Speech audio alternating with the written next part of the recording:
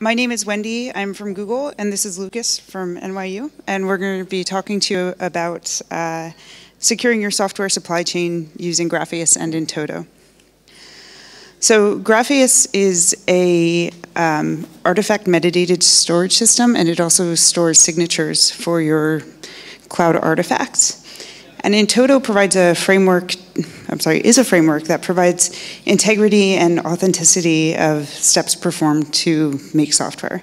So to start us out, Lukas is going to give us an overview of in-toto in a little bit more detail than this. Hello, everyone. So before I'm going to talk about in-toto, I'm going to talk about how software is actually made. So typically you have a series of steps. Start by writing code and checking it into your version control system, something like Git. And then you take the sources and build them. There are various build tools depending on what code you're developing. Ideally, you have some quality assurance. Like you use the CI/CD system and run tests there. And eventually, before you ship it to your user or you deploy it in your container cluster, you have to package it in the right format or containerize it. So what can go wrong in there? There are a lot of things that can go wrong. Each of those steps in the software supply chain can be compromised. And also the software in transit can be compromised. And the software supply chain is a very attractive target for attackers because by compromising a single developer's machine or building machine, attackers can target millions of end users. They can introduce malicious code such as backdoors, etc. And these things have happened repeatedly. You probably all have seen high-profile disclosures of attacks in the software supply chain. So how can we fix this? There is already a bunch of very good point solutions. For instance, in the version control step, where you develop your code, you can sign all of your commits using Git commit signing. You can take it a step further and use something that's called a reference state log. That's a system that's also, or an extension of Git that's also developed by the in-toto team and adds additional security guarantees about authenticity of Git commits. On your on your build machine, you can use trusted platform module. You can use HSMs. You can also use reproducible builds, something that's coming more and more to make sure that your binary is the same on every machine, and therefore have guarantees that can add additional guarantees to your built software. And when you ship out your software, you can use transport layer security.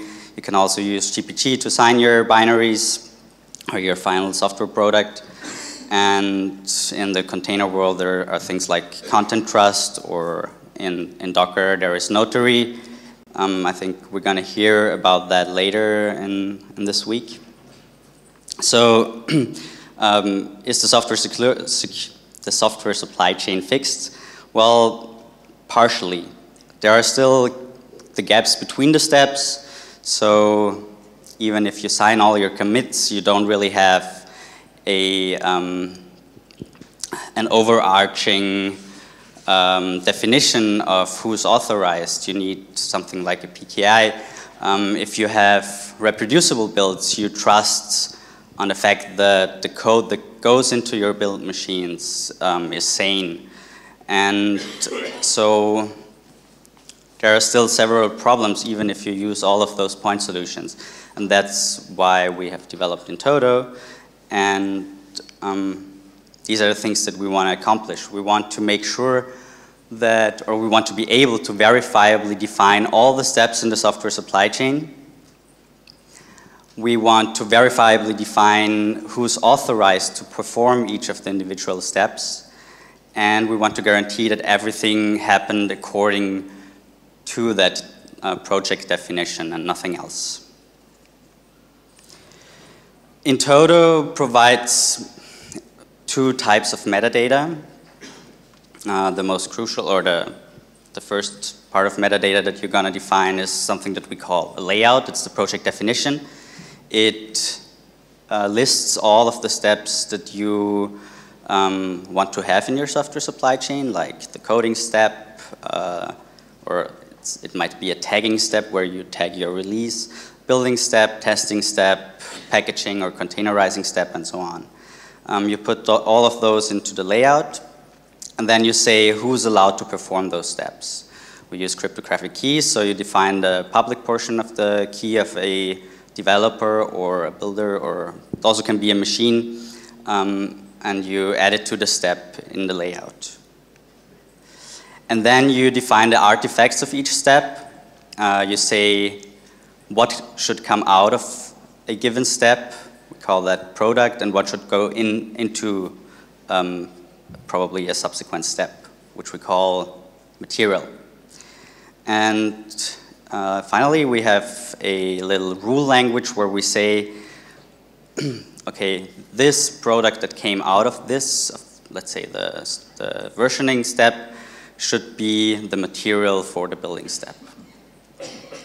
And in order to be able to, okay, one thing that I forgot, you have a root of trust. You sign this piece of layout, this piece of metadata by your master key, the project owner's key.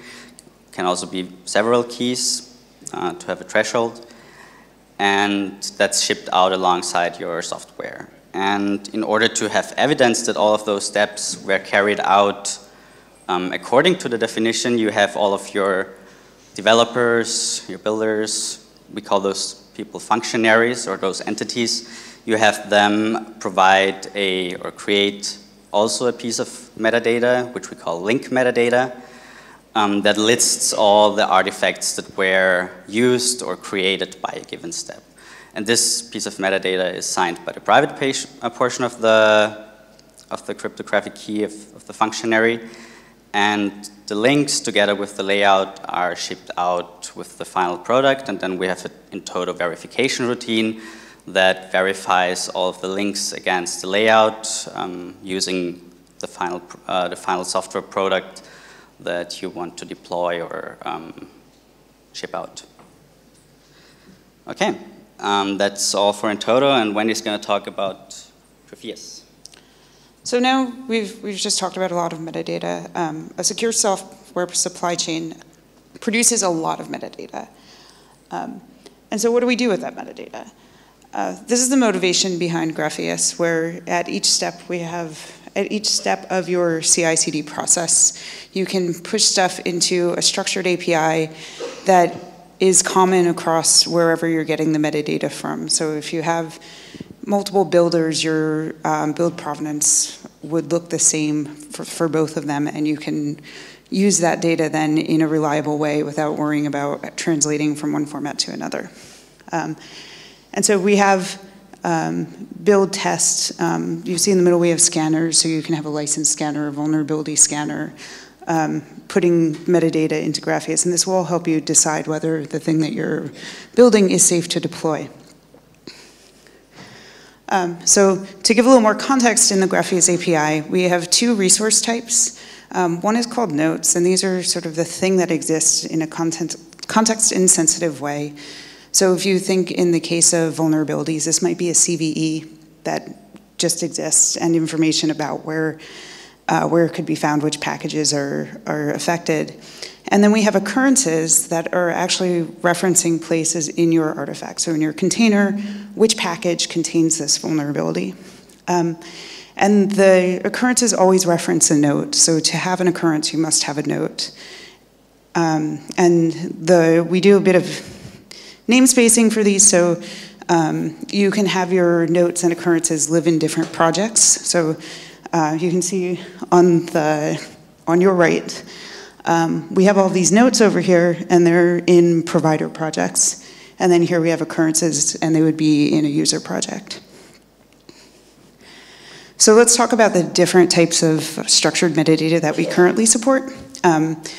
We support package, which just talks about or describes which packages were installed in your artifact.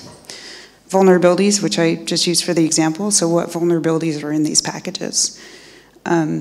Discovery lets, if you have someone doing some sort of scanning for you, it gives them a way to indicate whether your artifact has been scanned, because you might have a difficult time telling the difference between no vulnerabilities in this thing or not yet scanned. Builds, you can learn what source your project was built from, who built it, what was the version of the builder, and really make sure that people aren't just pushing stuff from their dev boxes, that you're following your build process. And then image is specific to containers, and it gives information about what the base image for this container was, along with what layers got built on top of that. Attestations are sort of a very strong piece of the Grafeas API. This allows you to sign off on things. So even if we don't have a schema for a specific type of metadata like QA to sign off, your QA team can create an attestation saying, yes, we think this is good to go, and verify it. And you can do the same thing with your build information. If this thing was built in a way that you were okay with deploying, then you create the attestation. You can create a vulnerability policy and say, yes, this thing is clear of the vulnerabilities that I don't want to deploy. So create an attestation saying that. And then finally, deployment lets you track what was deployed, where it was deployed, and by whom. And the helpful thing here is if you have some information that comes back later after you've deployed, so a new vulnerability is discovered, you can compare this against your deployment history information in Grafeas and check if you're impacted in your running production environment. So the way we, the collaboration between Grafeas and in-toto has the expectation that we would query the data from Grafeas and translate it to the in-toto metadata layout, which is a little bit more generic than Grafeas, and then run in-toto verification using Grafeas metadata, and then have in-toto push an attestation into the Grafeas server. Thanks. Yeah, so as Wendy has pointed out, it seems natural to kind of marry these two projects. Grafeas provides a very well-defined API where you can store or push metadata to and query it from, and it is well integrated in the cloud ecosystem, and in-toto really works on the individual steps of the supply chain, and it's agnostic to the steps, so it can be used for anything that you have in your supply chain. So we have a little diagram here that basically explains what Wendy already said, or visualizes what Wendy just said. We use all the metadata that we had to define the in-toto software supply chain, and also the evidence that was generated when carrying out the supply chain steps. And we run the in-toto verification routine and produce a piece of metadata that works with Grafeas that just says, okay, verification passed or verification failed. We push that to the Grafeas API where it can be fetched by any sort of admission controller that you would use in your container cluster in order to grant or to deny deployment. Yeah. I'd also like to mention Santiago Torres, who's the brain behind in-toto and unfortunately couldn't make it here. And also Justin Kappas, professor at NYU and supervisor of the in-toto project. He's here in the room, so if you see him, he's that guy. You can shoot questions at him. I'll be around. If you're interested in in-toto, there is a bunch of demos available also about the little supply chain that I showed, or we showed in our slides. Fork us on GitHub, send us emails, contribute. Yeah. We also have, if you're interested in getting involved in the Grafeas community, we have every other week a community call. You'll see all these happy faces there. These are the Google team members.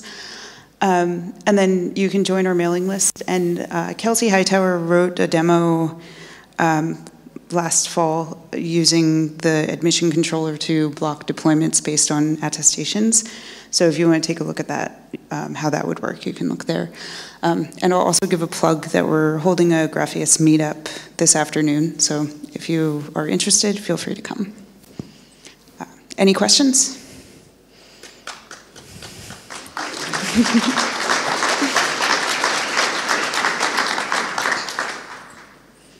Yes? Are the in-toto product definitions composable? I'm seeing that you have like a supply chain that builds like base packages that are used by an application, for example. The question was, are the in-toto definitions composable? Is that roughly it? What do you mean by composable? Like, could you have like several of these in-toto product definitions chain each other, so you have one chain referencing to another one? Okay, so if we can have multiple in-toto layouts or project definitions and put them together, or have, yeah, actually that's something we do. We call those sub-layouts. So in any given supply chain layout, you can have individual steps that themselves are layout of other projects, so that we can also deal with third-party dependencies. And ideally, at some point, a lot of projects will use in-toto layouts to define their supply chains and provide evidence about the steps of their supply chains, so that any supply chain can integrate third-party projects and also verify them with in-toto. Thanks. Any other questions?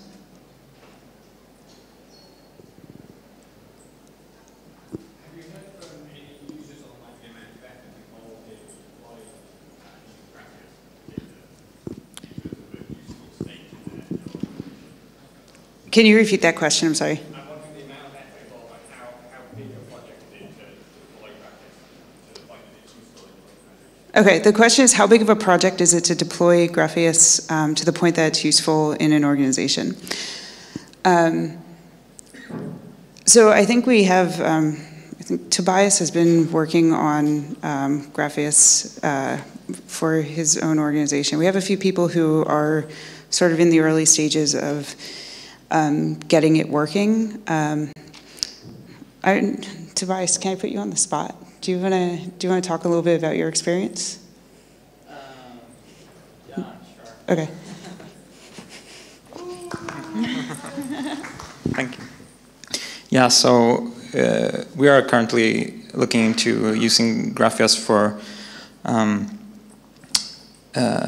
proving our supply chain. So we were actually looking at building something like Grafeas for ourselves, but then last fall it was Grafeas was announced. So we have contributed some of the stuff that is needed to make this work in production, like Postgres database backend, for example. So we are in a prototype phase, but we are running Grafeas in our organization. But also you use Grafeas in Google. Yes. So that's I wanted someone to talk about the non-Google experience. So we do use it in Google. And I think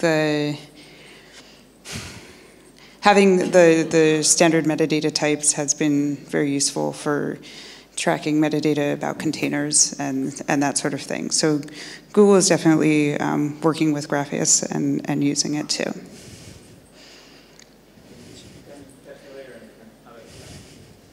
Should I tell something about in-toto? Oh yeah, sure. Okay, so I think you also asked about in-toto, or yeah. Well, we have the reference implementation, which is fully functional and tested and released as open source code. And we are working together with operating system communities. We're working with Debian. We're trying to make their, or we are in the process of making their reproducers produce or generate link metadata. We are having in-toto right now integrated in a company that's also somewhere out there, I think. We are talking with Arch Linux, OpenSUSE. Yeah, we are trying to have their package managers, their system package managers perform in-toto verification on system packages that are installed. So we're going in various directions where we're trying to tell people that this is something that can be used and should be used, and we're excited about having more people on board to use it.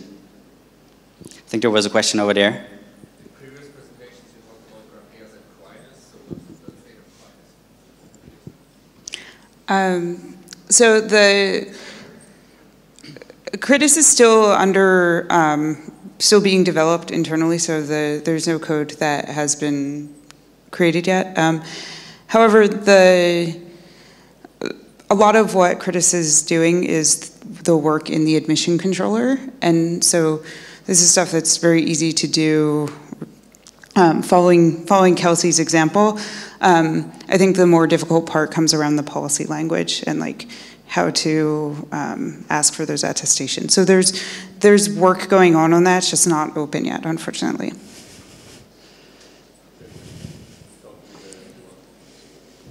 There was a question over there. Can you please elaborate a bit about the roots of trust in in-toto? Because the rotating of roots, if for example, reproducibilization or something like that happens, what happens with the roots which who sign after this poor The layout? I